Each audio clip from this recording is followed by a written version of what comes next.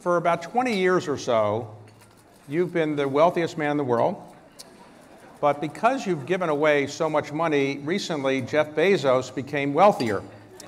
Do you think if you had stayed in college and gotten your college degree, I mean, you don't feel inadequate now because being only the second wealthiest man in the world, is that right? No, I mean, it's a sign that I haven't given the money away fast enough to drop out of the top 10, and the market's been strong. Actually, the market has been strong. Microsoft is up 35% this year. So to what do you attribute that? The company is doing super well. Satya Nadella is a great CEO.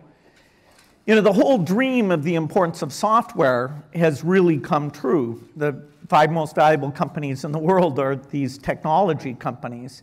Microsoft, has a good share of that. I get to spend about a sixth of my time now is over at Microsoft. So recently you said that the biggest mistake you've made professionally was that Microsoft should have had the Android technology. Why was that the biggest mistake? Well, when you're in a field, we were in the field of doing operating systems for personal computers. We knew the mobile phone would be very popular, and so we were doing what was called Windows Mobile. We missed being the dominant mobile operating system by a very tiny amount. We were distracted during our antitrust trial. We didn't assign the best people to do the work. So it's the biggest mistake I made in terms of something that was clearly within our skill set. We were clearly the company that should have achieved that. And we didn't. We allowed this Motorola design win and therefore the software momentum to go to Android, and so it became the dominant non-Apple mobile phone operating system globally. But today your market cap is the highest in the world. You're the only company over $1 trillion. So how much better could you have been? Well, market cap is only kind of an indirect thing that in an imperfect way will reflect what the company's doing. Microsoft would be far more valuable if we had won the mobile operating system competition. Android is a huge asset for Google. Recently, I had a chance to interview your wife, Melinda, who with you is the co-chair of the foundation that you've set up. I'll talk about that in a moment. And she described how you met. And she said that you approached her in a parking lot and you asked her for a date, and you said in 3 weeks we could have a date. And she said that wasn't spontaneous enough. And then she gave you her number, and then you called her right away and said, how about dinner tonight? Is that spontaneous enough? And is that true, or is that apocryphal? That's close to true. I had a dinner that night that got done at about 10, so I called her up and said, okay, let's meet after 10, which apparently that was spontaneous enough. Okay, so it worked out. Yeah, okay. It did. Okay, so let's talk about what you most want to focus on today, which was breakthrough energy and what you're doing in the climate change area. And everyone, I think, knows that you've set up a foundation. We'll talk about it later. But your 2 main areas of focus are K-12 education in the United States and healthcare in the least wealthy parts of the world. Recently, you've decided to make another effort, not necessarily through your foundation, but through breakthrough energy, to try to do something about climate change. Why are you so worried about climate change? Well, the climate change is a problem that gets worse every year, and yet what you have to do on a global basis is very dramatic in reshaping the entire physical economy that we have. The greatest suffering from climate change will be farmers in poor countries. That is, the droughts, the floods, the heat will cause the problems we already have of malnutrition and deprivation to get substantially worse. And so it's a very complex problem, and it's a problem that fits where I see my value added, which is looking at something through the lens of innovation, not just the R&D part, but the creation of products and the deployment of products.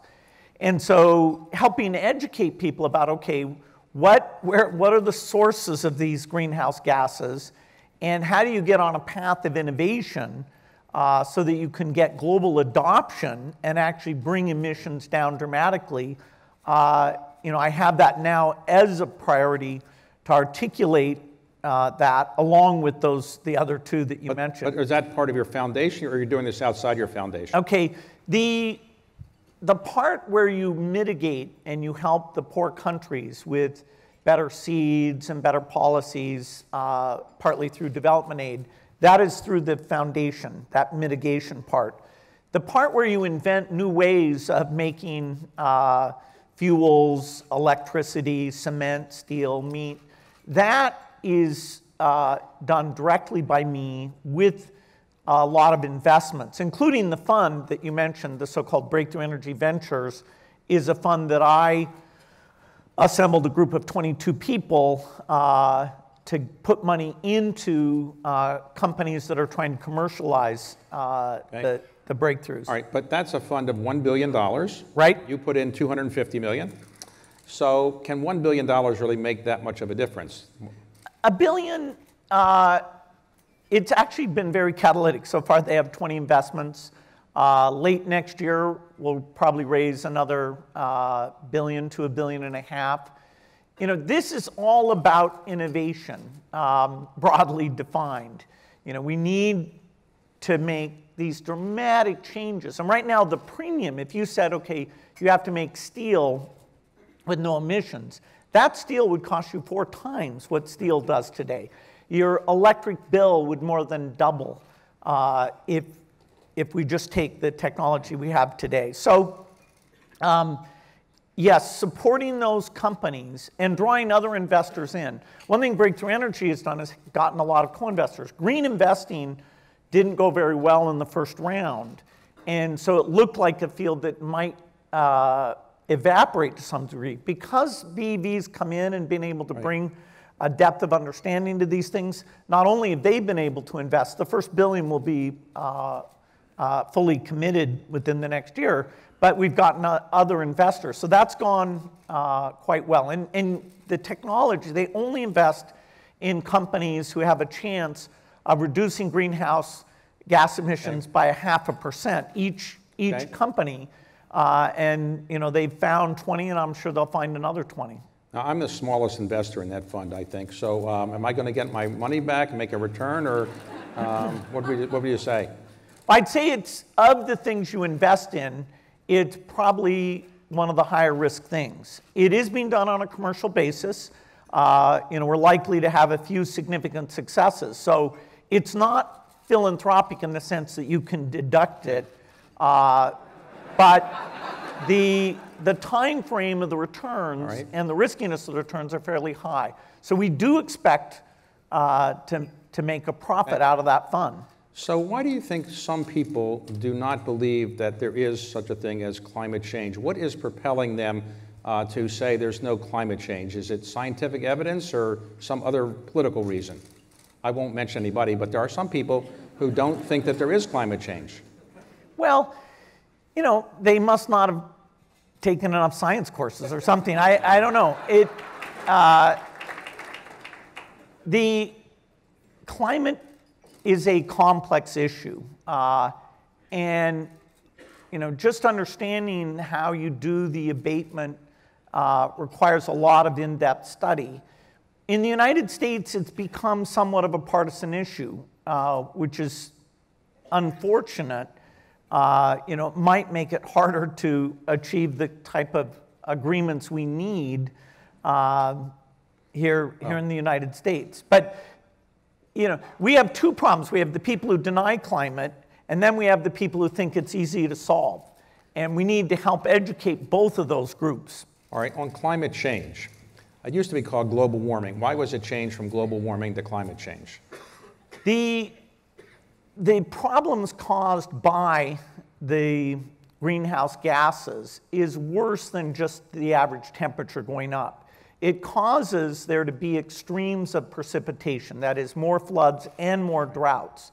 And so people thought just that warming piece, it's too easy to think, hey, 2 degrees centigrade, big deal, I'll turn up my air conditioner. And so the idea that it's sea level rise, it's heat waves, these things are, climate change probably is a better term to capture the breadth of problems. But in the history of human civilization, is there any evidence that people will do things that will affect their great-great-grandchildren, but that they won't see the benefit from? In other words, if you try to eliminate carbon in the atmosphere, you can't really do it in your lifetime because the carbon's kind of trapped there. So maybe if we change our policies 100 years from now, there might be a reduction, or 40 years from now, but very rarely do people want to do something that's going to help their great-great-great unborn grandchildren. So how do you motivate people to do something? Well, the United States, actually, of all governments, has been willing to take on very difficult problems like cancer and make gigantic investments, knowing that the real payoff would be many decades down the road. When that was first being pushed, people were saying, hey, this is important. Climate change is like that, where you've got to take a long-term perspective. And government at its best is when it's taking that long-term perspective and funding the basic R&D and the policies that lead to scale deployment. So today, if we do nothing with respect to climate change, will the oceans rise up? And if you have oceanfront land, or is it going to be underwater in 20 or 30 years?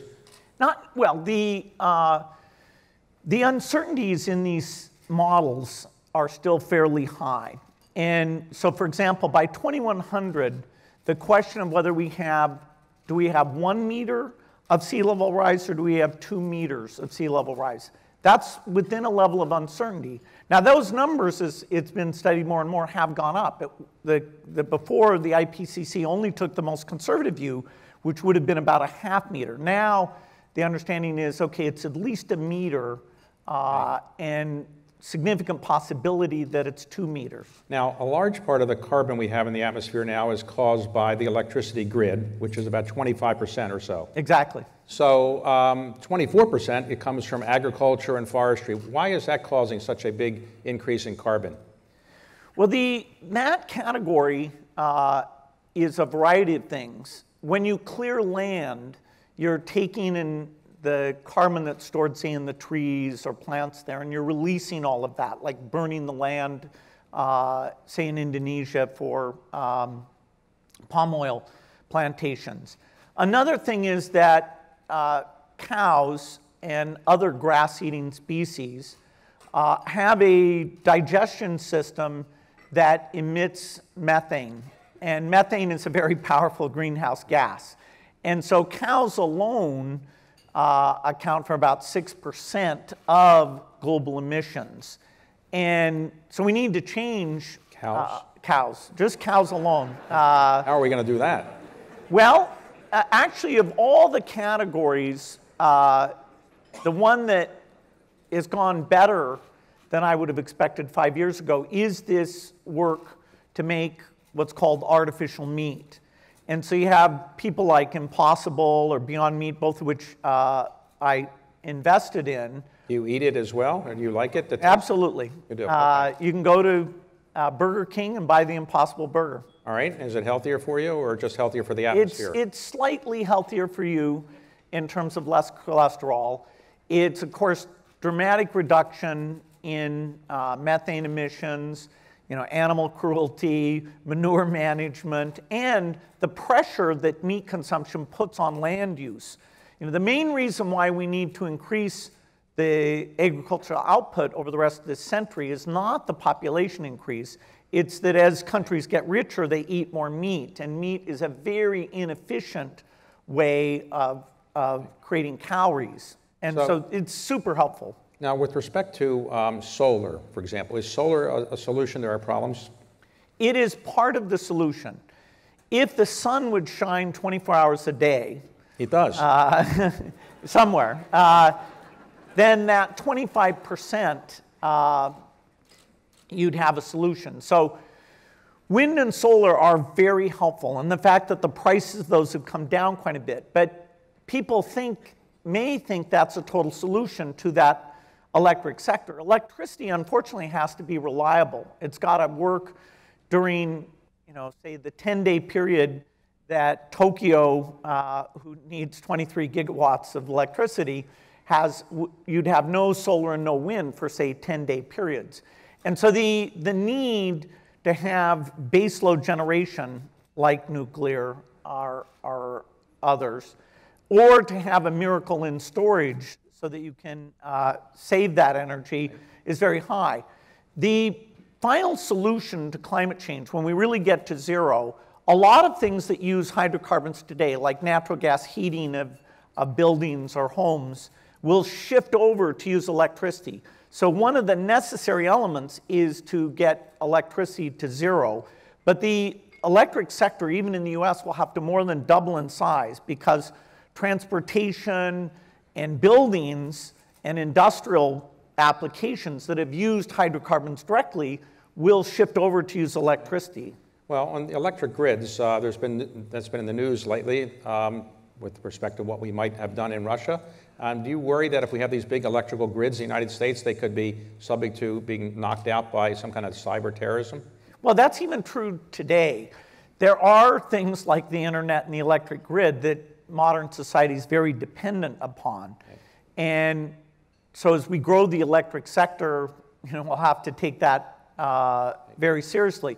The US has not built substantial new transmission, even some very obvious projects for a high voltage line that was going to take power out of Oklahoma and take it into Tennessee. Even that didn't get built. So there's a real policy problem with transmission, which is a necessary piece of the eventual zero emission electricity solution. Now, you've been an investor in new types of nuclear technology. Is that the solution? Better nuclear plants? It is, for many, many locations, an important part of the solution to have energy that's available on demand. And today's nuclear plants, unfortunately, their safety characteristics, their costs, just don't make them competitive. So the two that are still being built in the US, that will be fairly expensive electricity. So the third generation of nuclear, which is what's being deployed right now, is way too expensive.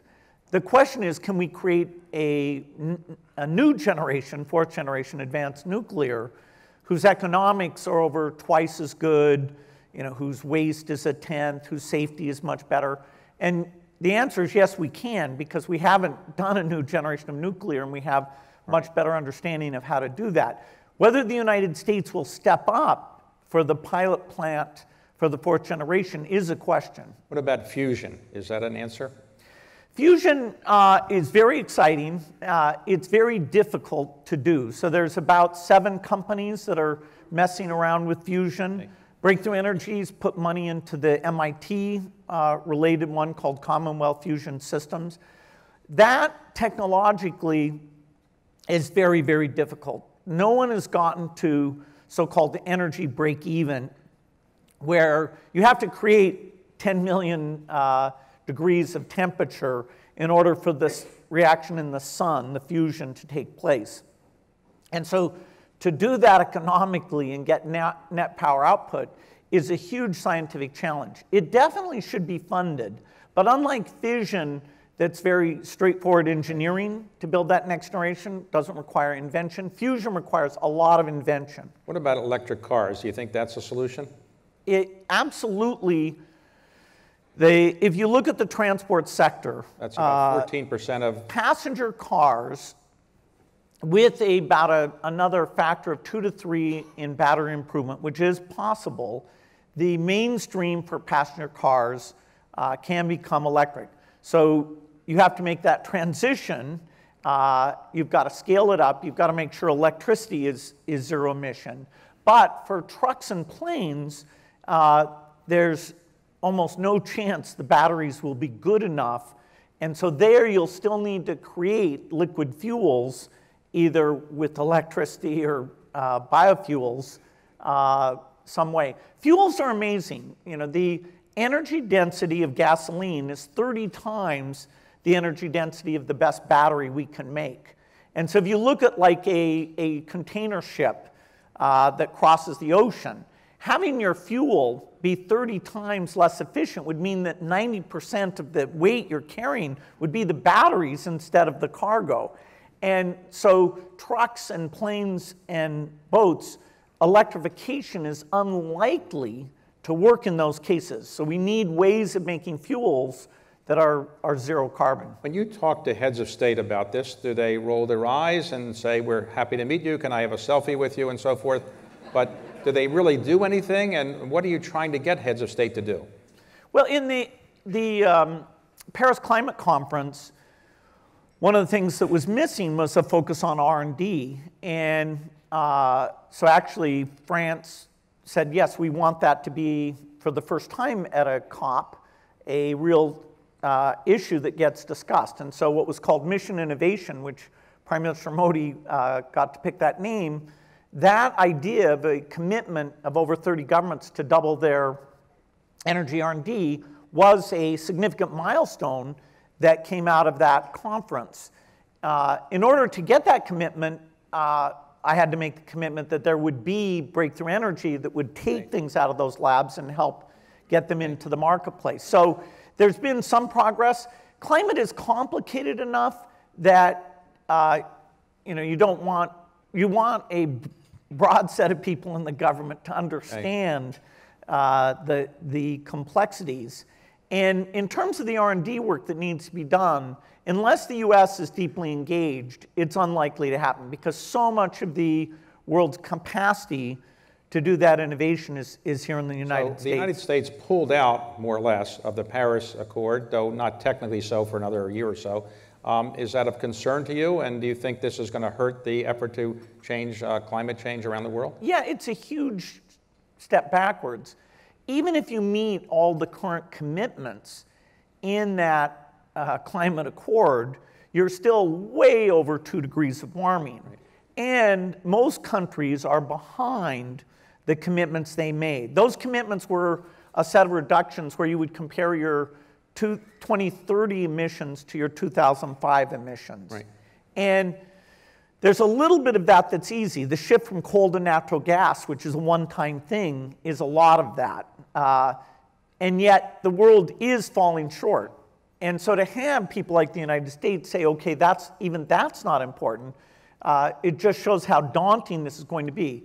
There's no way we'll get there without the US coming back in a strong way. You think if you met with President Trump, you could convince him on Paris to maybe get back in, or is that beyond your capabilities to do that? Someone else should do that. All right. So let me go back for a moment to the early days. You famously dropped out of Harvard, and you then started your company, but you, I think, said subsequently that actually you thought the computer revolution was occurring or the software revolution was occurring, but actually you were wrong, and if you'd stayed at Harvard for another 2 years or so, it wouldn't have made a big difference. Is that right or not? Yeah, the urgency that I felt that if we didn't get Microsoft going right away, that somebody would do a great job building a software company, we won't have a chance. That probably ended up not being true, that I could have waited 2 or 3 years and the opportunity to do Microsoft still would be there. But anyway, I felt a sense of urgency.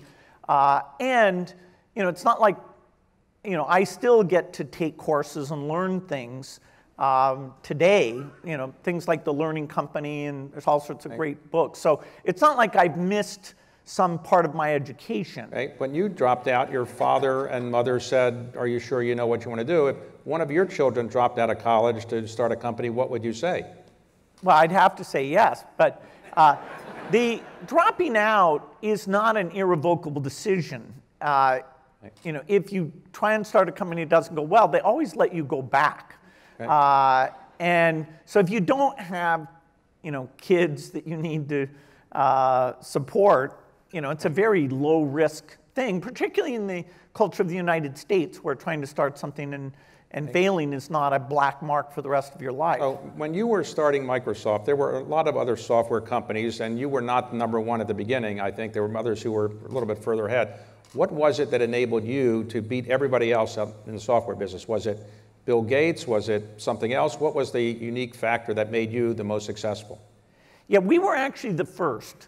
But there were companies, and they were all kind of single product companies, who got ahead of us in terms of sales. by about 1991, we did become the largest of all of them. We were an engineering company. We were about how you hire smart people and how you use tools to develop software broadly. We were global, and we weren't about a single product. So like, for example, WordPerfect was a word processor, somebody might remember. They did so well with that product that their gross sales rivaled ours when we were doing a broad set of products.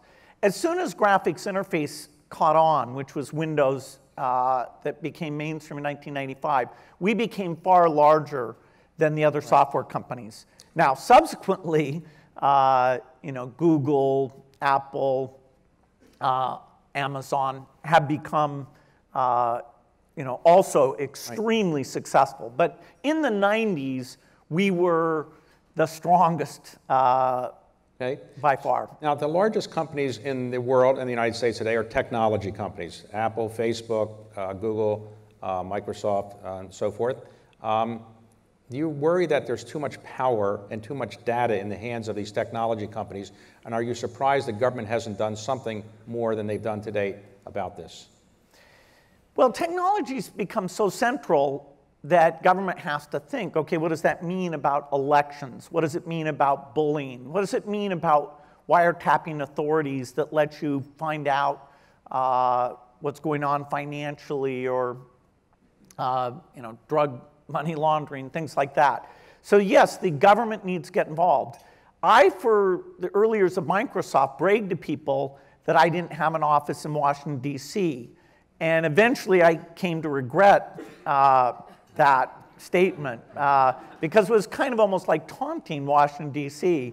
And so now the technology companies, partly because of the lesson of Microsoft, of course, they could have seen that lesson through AT&T or IBM or Kodak or a lot of innovators as well. They're very engaged. There will be more regulation of the tech sector, things like privacy. I'm sure and there should be at some point federal regulation that relates to that. The fact that now this is the way people consume media, has really brought it into a realm that we need to shape it so that the benefits outweigh the negatives. All right, so it's said that when Facebook was coming along, you tried to buy Facebook. Did you regret not paying a higher price to buy it then? Because you could have bought it maybe for $1 billion or $2 billion? No, I mean, we bought a small part of Facebook, and that was a super successful investment. What Mark did wasn't within our ambit. Unlike mobile operating system that absolutely was because of our engineering culture, doing this social networking thing, we weren't destined to be the leader in that. Now through an acquisition, we have LinkedIn, which for professional communication and networking is in a very strong position and has lots of growth opportunity. Now, there was a company that was started in Seattle near you, a company called Amazon, and they were supposed to be selling books over the internet and then later other things, but then they started a web services cloud business. How did Microsoft miss that business of cloud? And you're now number 2 in it, but were you surprised that you were kind of beaten to that game by a company that wasn't really a software company? Well, the natural companies to do the cloud would have been your classic enterprise vendors, IBM, Oracle, SAP, who really, in terms of the true horizontal cloud, aren't there at all. It is a surprise, and it's a huge credit to Jeff Bezos and his team that they got out in front and with AWS did the best cloud product. Today, Microsoft is a strong number 2 and a huge distance to number 3. And so it is a source of strength for Microsoft. But yes, there are many companies, including Microsoft, who should feel bad that they didn't get ahead of Amazon in doing that work. So if you were 20 years old today and you wanted to start a new company, drop out of Harvard, what company or what area would you want to start it in? Well, this is a great time to be doing innovation because the tools of innovation are so much better. There are lots of things in biology that are very interesting. There are lots of things in energy that are interesting. Given my background, I would start an AI company that, whose goal would be to teach computers how to read so that they can absorb and understand all the written knowledge of the world. That's an area where AI has yet to make progress, and it will be quite profound when we achieve that goal. So are you worried about the power of AI to disrupt our civilization and put people out of work, those kind of things? The increased productivity that will come from AI will create dilemmas about what should people do with that extra time. And you've got to consider that a good thing, even though it will be an interesting set of adjustments that have to take place. So most people over the last 200 years or so, whoever the wealthiest person in the world was, didn't usually work that hard when they got to be 60 or so. They kind of took life easy. You seem to be working pretty hard. What motivates you to still work so hard? Well, I love my work. The work of the foundation is super interesting. I get to meet with the scientists. I get to go out in the field. I do think your habits are sort of set in your 20s and 30s. And by my standards of the 20s, I didn't believe in weekends back then, not to mention vacations. So I'm, fairly lazy compared to myself in my 20s, where I was a true fanatic. All I believed in was working on software night and day. And for my 20s, that was perfect. I didn't have a wife or family at all. And my role was very hands-on role. I'm very lucky that my foundation work, the part-time work I do for Microsoft, I see that extending, for decades into the future. And having an understanding of innovation, I think shaping innovation in many of these areas, there is a unique role that I can help play. Okay, so, but being Bill Gates, pretty famous over the last quarter century or so, can you go to a restaurant and people don't bother you? People are pretty nice about that. Particularly if I'm with my family, people are reasonably discreet, so it's not a problem. You're driving a car, people ever stare at you saying, what is he doing, driving a car? Sure, but that's okay. All right. And when your sport now is tennis, right? That's right. So you've played with some of the best players, Roger Federer and others. You get a lot of points off of those players? Or? Not if they're playing full out, no, not a chance. Okay.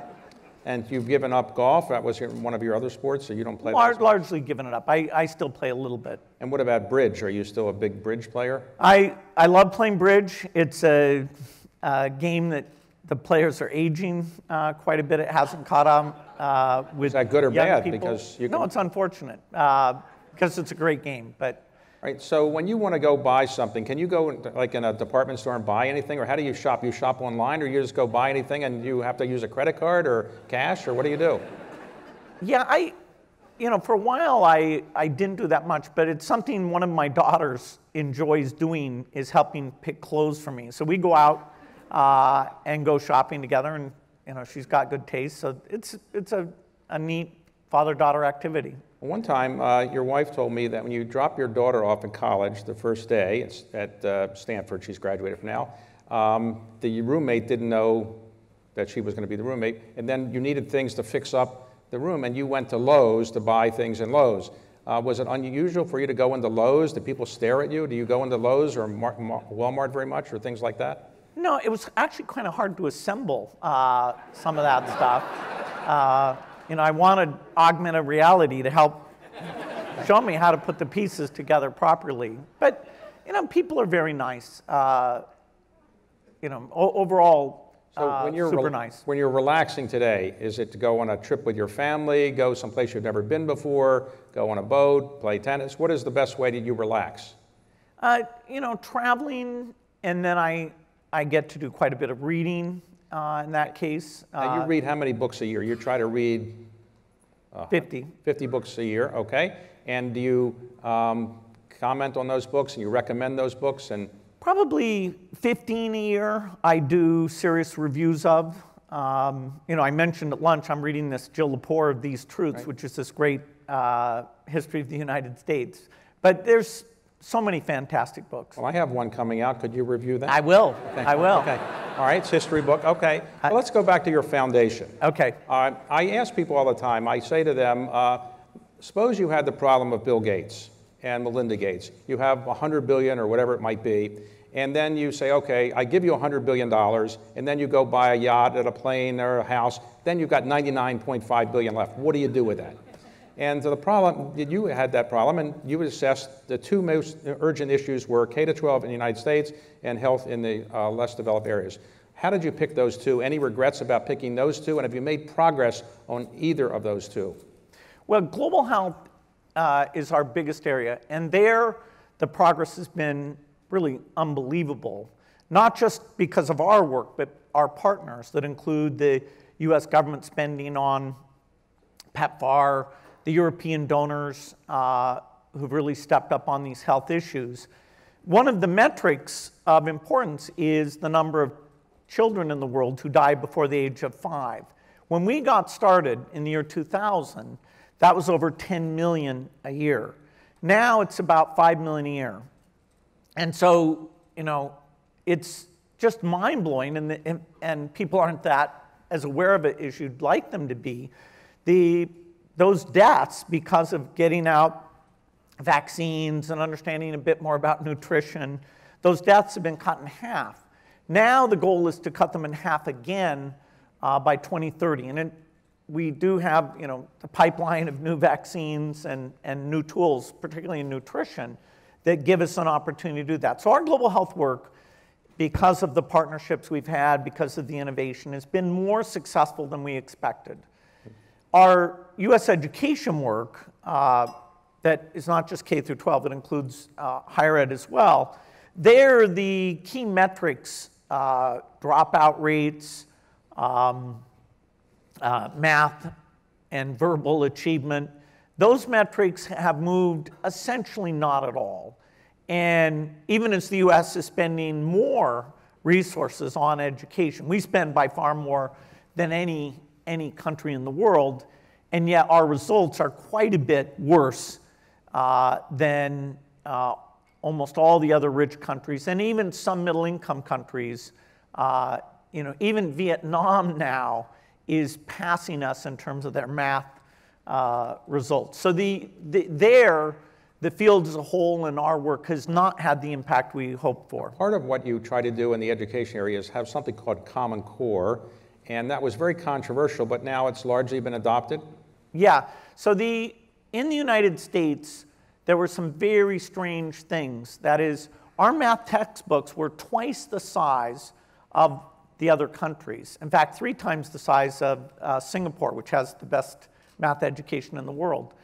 And that had come about because of this process where the textbook companies always wanted adoption of new textbooks so they didn't have to compete with the used textbooks. Anyway, they just got thicker and thicker. And so the US would tend to try to teach too much in a year instead of really cementing the basic knowledge.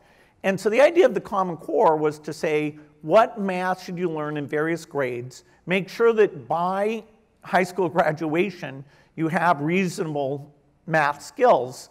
And so it became more rigorous. It matched what the best standards in the US were, which were in Massachusetts. And it meant that all the online material and kids who moved between different school systems, you'd have this alignment. Okay. And you know, it's the world's most logical thing, and yet it was super attacked, you know, as though math in one state is different than math in another state. But anyway, it's largely succeeded almost as a subtle thing. So Warren Buffett, can you describe your relationship with him? He is a little bit older than you, and you developed this close relationship, and then ultimately he gave you a large part of his fortune for your foundation. How did that come about, and were you surprised that he did that? Yes. Warren's 25 years older than I am. You know, he's absolutely an amazing person, and I was lucky enough to meet him in 1991. I didn't... Reluctantly. Yeah, I didn't think I wanted to meet him because I don't think of buying and selling of stocks as a value-added part of society. Except for private equity. I'm more involved in the innovation part. But when I met Warren, the fact that he had this model of how the world worked, he asked me, why can't IBM put you out of business? Which is a very smart question. Because at the time IBM was 10,000 times our size, and yet we would go on in terms of software innovation and even value of the company to surpass IBM, who was the dominant computer company when I was growing up by huge amounts. Their mistake was when you developed the software for their IBM PC, they should have bought it from you as opposed to license it. Is that right? That would have helped them, but it wouldn't have really changed things. I mean, what's happened in computing required really thinking about the microprocessor and software in a very different way than they did with the mainframe. It really is kind of an innovator's dilemma thing, that this very low-end way of looking at computing, personal computing, the technologies that came out of that now dominate everything: corporate computing, cloud computing. So Warren Buffett, you developed a relationship with him, and he became a bridge player with him and offer and so forth. And one day he calls you and says, guess what, I've got an extra $100 billion I don't know what to do with, I'm going to give it to you. What did you say? Well, it was unbelievable that he chose a substantial part. He created 5 foundations that he's giving substantial money to. A high percentage of that went to our foundation that basically doubled our ambition. And so, going after malaria eradication, going after new seeds, we added an agricultural thing, we added sanitation because of the incredible resources he made available. He didn't want his name on it? Why did somebody use We asked him, and he said no. So anyway, Warren is an unbelievable person. I've learned immense amounts from Warren. So today, people come to you all the time for money, I assume. Everywhere you go, people say, by the way, I have this thing you should invest in. I have a couple myself I'll mention later. No, I'm just kidding. No, a couple of things you should invest in or things you should give money to. So how do you resist it? You have some person who says no for you? Or how do you do that? Many people. Many people say no. Well, once you pick what you care about, if somebody has something that can make a difference in global health, we're super interested. And we have staff of 1,500 people, and if it's to do with global health, some of those people will come out and talk through with you whatever your innovation is and how we can partner with you on that. Okay. So that's clearly in our area. If it is something that can substantially improve K through 12 education, then we're going to be very interested in it. If people are asking outside of those things, then fortunately you can say no, because focus is key to philanthropy. So people have recognized over the years that raising children is difficult. Jackie Kennedy famously said, if you mess up raising your children, nothing else matters. You have 3 children, seem to be well adjusted, and you've kept them out of the newspapers and so forth. How did you do that, and has that been more of a challenge, raising healthy kids with a wealthy background that you have? How do you avoid spoiling kids like that? I think that's a huge problem.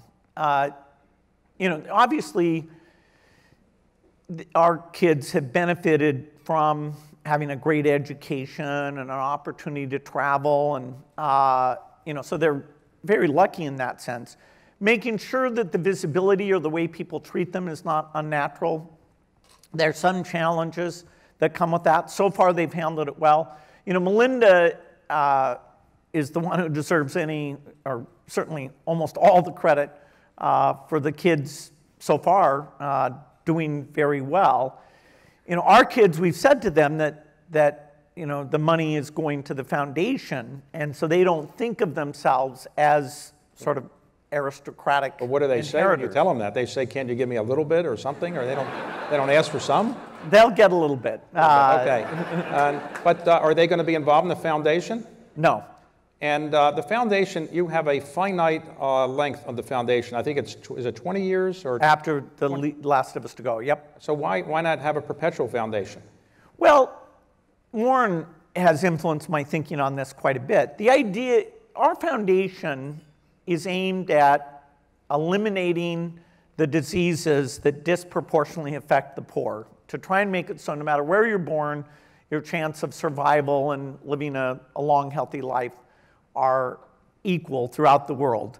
That should be achievable. Assume Melinda's going to live another, say, 40 years. That gives us 60 years to solve those problems. That's doable. And we should take all our money and put it against U.S. education and global health. And there will be problems in the future that, at least from my grave, I won't understand very well. And there will be rich people in the future. In fact, more rich people in the future than there are today. So they should use their intelligence and understanding to go after those problems. Having a pile of my money left over to go after those problems just doesn't make any sense. How much money has your foundation given away to date? About $40 billion. $40 billion? Yeah, we're now up to giving $6 billion a year. Okay, that's pretty good. So do you have any regrets about not having started philanthropy earlier? Because I think you didn't retire from Microsoft full-time till you're about 50 or so, is that right? Yeah, so until the year 2000, I had not done significant philanthropy as a percentage of my wealth. I'd given a few $100 million. In the year 2000, I put $20 billion into the foundation. And so that's when we got serious. I'd say so, that was. I was part-time on the foundation work from 2000 to 2008, when I retired from Microsoft. And then I flipped so that I was full-time at the foundation and part-time at Microsoft. And that's worked out well for me. Some of these issues, yes, I wish, like for an HIV vaccine, we had started sooner because we'd be further along. But anyway, the timing has worked out well. So do you have any regrets in your life? You seem to have a life that most people would love to live. You got a happy family, great marriage, foundation, business success. Is there anything, can you make us feel good by saying you've done something that didn't work out, or just make us, because all of us feel bad because we look at you and we can't do what you've done. So tell us something that's bad that you've done or you feel inadequate about. Something, there must be something. No, I am super lucky. Marrying Melinda, the experience at Microsoft, that although it had its ups and downs was phenomenal. The work of the foundation. And no regrets about anything. I wouldn't try and go back and change anything. I mean, for example, the antitrust lawsuit against Microsoft, was bad for the company. It created a lot of distraction. We would have done a lot of things, including the mobile operating system, better if it hadn't been for that. But in a way, it was a lesson for me. It probably accelerated my retirement by 5 or 6 years, which overall for me probably was a good thing. I don't think it was a principled set of activities, but that's another story. So today, the greatest pleasure of your life is when you're doing what? Is it, other than being interviewed by me or something like that, what is the greatest pleasure of your life? Time with kids, time with scientists, time when I'm reading and things are making sense.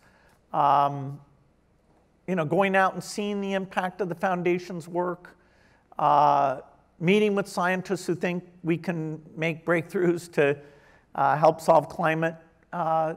These are super interesting problems, and having a broad set of system thinking applied to these problems is going to be necessary to orchestrate the resources and policies behind them. So, I love my work.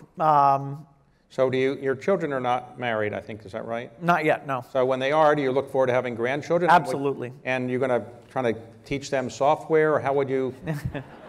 No, I don't think of Microsoft as a dynastic organization. So finally, if people are watching now and they say, all right, I want to do something about climate change, but I'm just one person, I don't have the resources that Bill Gates has. What can any average person do to have some impact on climate change in your view? Well, certainly they, as a consumer, can take things like these new meat products or how they buy electricity, and they can help drive up the scale of the green solutions. The most important thing at this stage is their political voice.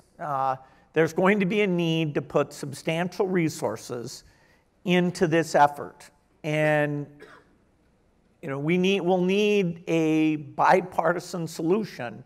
And to send the right signal to the market, you actually don't, if you just win one year and then it gets repealed, that doesn't help at all. The key is what people see the policies will be over the next 30 years on a consistent basis. And that means it's a much higher bar than just a one-time victory.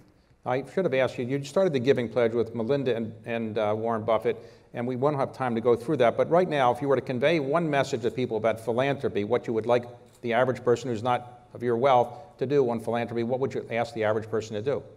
Well, the best thing is to pick a couple of causes that you believe in deeply and find organizations that you can get involved in. The social services in local communities, the charter schools in local communities, there's a host of very high impact, important local things.